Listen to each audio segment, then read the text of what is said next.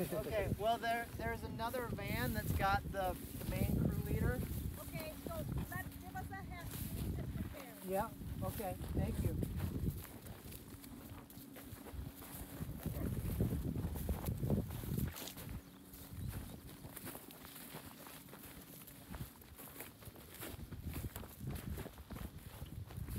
So all this is washed out, so to say. Yeah, I mean, you know. That's terrible. Yeah, I mean all this whole patch.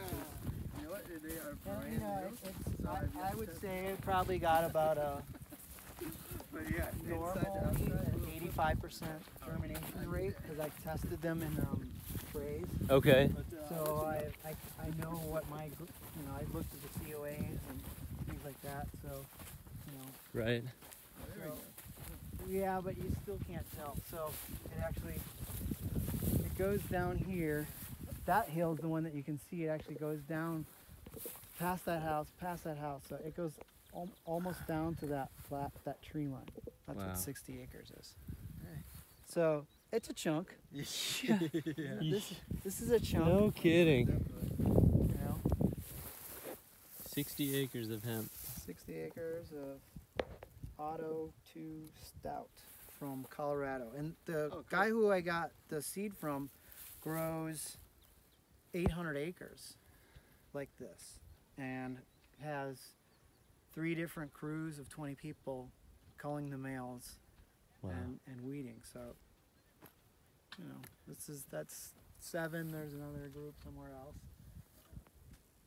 And, you know, it's kind of a endless battle, but I was kind of like, well, let's see what it does. Right. We're pulling the males at the same time. And I'll, you know, keeping track of where they're working to, you know, to see how far the pollen spreads, if you can kind of control area. I don't think pollen, I mean, even though pollen can go 5 miles, it may only affect, you know, a 100-foot radius in reality. Right. Yeah. I don't know if you've noticed the mileage difference, but I kept all my fields 5. I kept this field 5 miles from that field, 7 miles from that field. Field that's all the industrial, what I call industrial hemp, is also 7 miles away. So I had all my fields in a large circle, basically. Yeah, it was kind of fragmented, but yeah, I guess there is some rhyme and reason. Oh yeah, Yeah. and the other very good looking field, the feminized one with the pivot, that's just a half a mile away from the second field that we went to with the plastic. Yeah.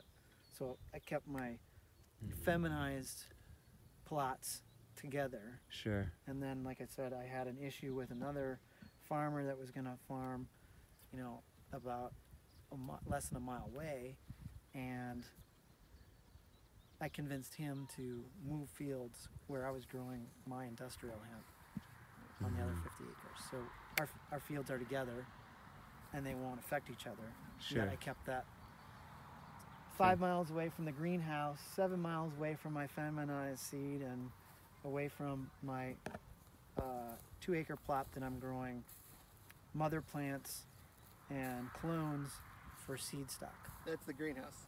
Well, they were in the greenhouse, and I've moved them all. My niece planted them, the final plants. Did you see it too, Laura? No, I haven't seen where she planted. Okay, We haven't been to Anderson's yet. Anderson's.